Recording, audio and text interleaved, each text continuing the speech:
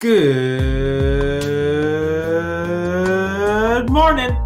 This is Mr. Safios, and I am coming at you from my house as you are probably sitting at home right now. I want you guys to be able to build a schedule for the day.